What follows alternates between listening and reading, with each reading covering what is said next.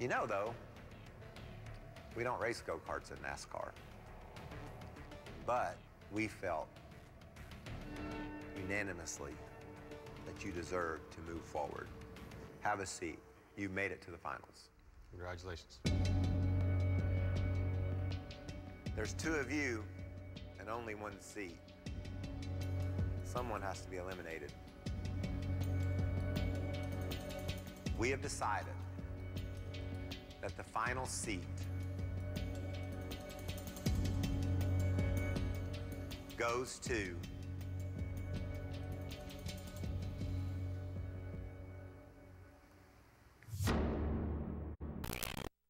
You're like sweating bullets and whatnot. It must have only been 5 minutes, but it felt like we were up there for about, 30. Patrick Staropoli. Congratulations, Patrick. Thank you, guys.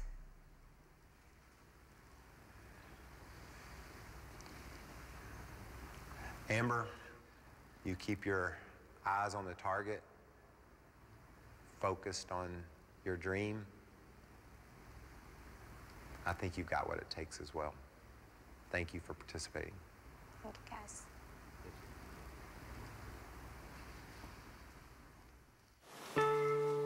I thought for sure I was in the top 3. I mean, it's kind of shocking. To be 4th and to miss that final spot by just so little. I came into this doing my best. Now Michael Waltrip knows who I am, so it is what it is, and we move on to the next thing, I guess. It was so close between Patrick Staropoli and Amber. We had to make a decision, and our decision was that that Patrick had outperformed her on the track, and that's why we went with him. Well, welcome to the finals. Looking forward to the remaining competitions. To me, it's all about who's the fastest. Being fast is definitely important, but there's a lot more to it, isn't it, Brian? Nope, you got that right. I am looking for a fast driver and someone that could represent my Peak brand. There's more competition. Let's go get to it. Let's do it. Obviously, on track is the most important to me. I want to have someone that can go fast. There's another aspect to being a championship race car driver, and that was how they could do in front of the camera. They've got to be good at that. It's just part of the business. Guys, congratulations on making the top 3. I'm very excited to have you here with me. We've said from day one, being fast on the track is important, but also important to me is making sure that I have a strong brand ambassador for the Peak brand. So today, I've invited Danica Patrick, who is probably one of the best brand ambassadors in the sport of NASCAR.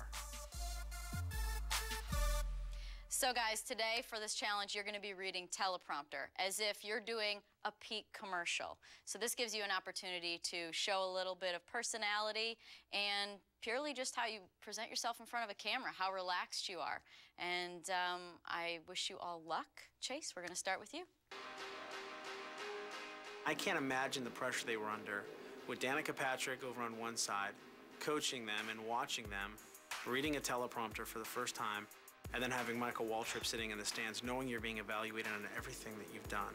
At Peak, we're the independent guys, running a family-owned business like nothing like Big Oil. Where American-made quality go into good, honest oil. With everything your engine needs for the right run in the long haul.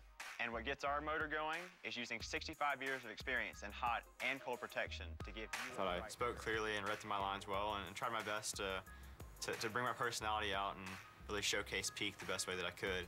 Because we're car guys like you. Peak, run true.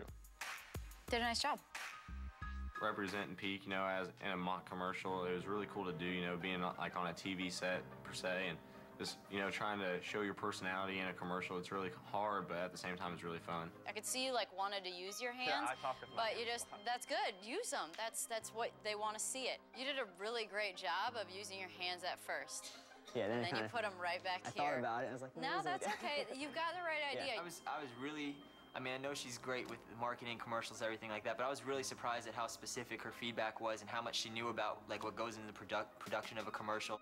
One other thing to keep in mind is, when you get to that final line, that's the delivery line. Sell it. Peak, run true. Deliver it, make people believe it. Just when they thought they had it figured out and they were comfortable, they're getting ready to go read their line. She says, hold on a second, grab the bottle of Peak motor oil. At Peak, we're the independent guys, running a family-owned business, nothing like big oil. Where American-made quality and value go into good, honest oil. At Peak, we're the independent guys, running a family-owned business, nothing like big oil. Patrick outshined the rest. He just seemed to be more comfortable and natural. His voice inflection, the way he was comfortably holding the bottle of Peak motor oil, he passed that test for sure. Is using 65 years of experience in hot and cold protection. To give you what's right for your engine and your wallet. Because we're car guys like you. Because we're car guys like you. Because we're car guys just like you. Peak, run true. Awesome, that was good. You used your hands. No, you got through it all. Good deal. You used your hands well. This helped. No, it does help, and that's good. That helps keep things moving and loose. I thought you did a really nice job. Thank you very much. You're welcome. Good job. Just impressed how they listen to Danica. Right. You know, she gives a lot of great direction to be able to set in this environment, take it in, and then that quickly spit it right back out. I love that. All right, guys, we've seen you on the track. You've been amazing in making lap times, but to make lap times, you gotta have some tires, you gotta have some gas, and that requires a pit stop. This is meticulous stuff, and to explain to you what all you gotta do in order to make a NASCAR pit stop, here's Mark. All right, guys, when you get in your stall, you gotta stop on your marks. You gotta make sure the wheel is straight. When they drop the jack, that's when you go. We're racing from cone to cone. Pit road speed is 40 miles an hour in second gear. Are you ready for this final challenge? Yes, Yep, sir. let's do it. Going out to the pit stop contest, I was freaking out. I never made a pit stop before in my entire life. I wanted to make sure I didn't stall it. I wanted to make sure I didn't hit anybody. So you don't want to go to first. The downshift going in, all right? They know that it's a neck-and-neck battle. Any one of them can win the competition. Here we go, guys.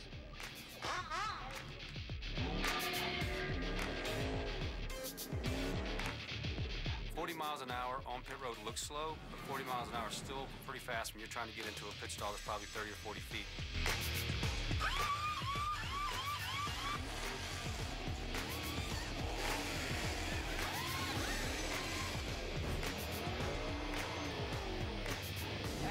That was good. Nice job, nice job. That was solid. That was a freaking blast, man. And I didn't run nobody over. Man, I bet it feels good to be Patrick right now. Yeah. Got that behind them? Yeah, and didn't screw it up. All right, Logan, we're ready when you are, bud.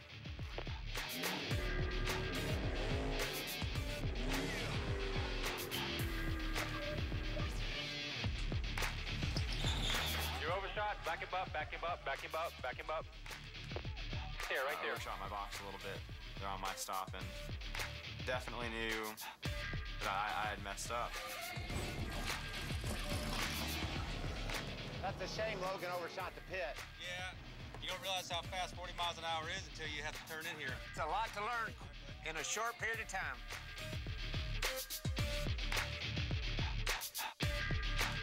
All right, Chase, we're ready when you are, bud.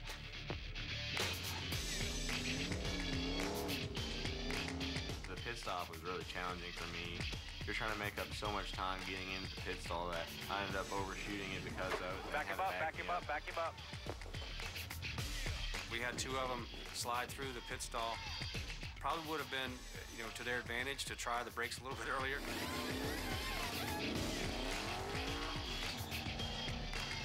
26-22.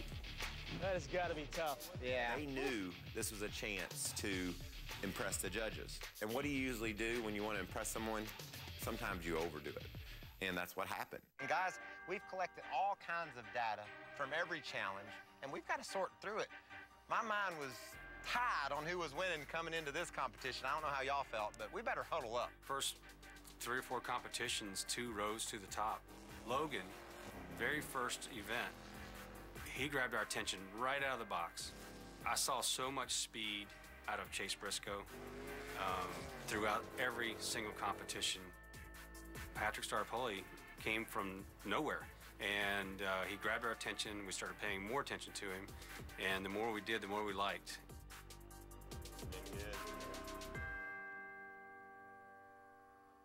Well, you guys have been through multiple challenges, and I want you to know, I would be very proud to call any one of you the next Michael Waltrip Racing Peak Stock Car Dream Challenge development driver. What a job. Logan, you caught our attention very early and kept it this entire competition. And Chase, the way you raced that go-kart and took the win on the last lap, that's forever a part of me. Patrick, you were solid throughout the whole competition. What you did on the road course and in the marketing really impressed me. Each one of those three deserved the chance to race for Michael Waltrip Racing and Peak Motor Oil. They just deserved it. They earned it. But, you know, there can only be one winner. Ty, let's reveal this baby. Let's do it. I know you guys have been waiting a long time for this moment, and a lot of sweat and effort, and you worried a lot to see who it's going to be.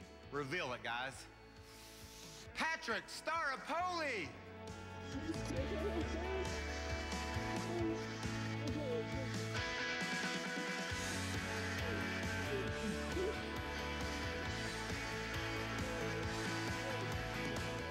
When you're looking for the full package, I'm happy that Patrick was chosen because he crushed it. And the media side, he did an amazing job in front of the camera, working with Danica.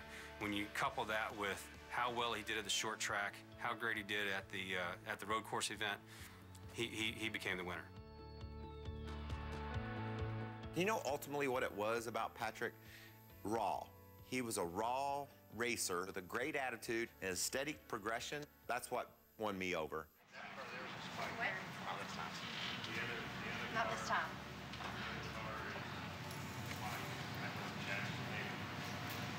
I love you. I'm so proud of you. It's a competition. It was hard. There was a lot of good drivers, a lot of different things that, you know, may have swayed their opinions here or there, and I don't think it came down to just one thing. It was a cumulative deal. We got you back. I still want to race. It's what I want to do. It's my dream, so hopefully it'll work out. We're on SmackDown. You didn't make it? No. Hey, you did your best. Just for them to say that, you know, I made the top 3 out of over 700 entries was definitely just a big deal for my confidence and my career. Just have to try to make it another way. Yep. I told you you could do it. I told you. I was the last one to get picked to go into the 3 and just barely made it into that. And we came out on top, man. I can't even believe this is happening. I know that right now what we have is a one-race deal coming up. The race is in Washington in a few months, and they want to test and prepare for it. And you know, I'm ready to do whatever it takes to make that successful and see if we can get the momentum rolling from that and see what we can do from there. My name is Patrick Staropoli, and I am the winner of the Peak Stock Car Dream Challenge. Is this real? Is this happening?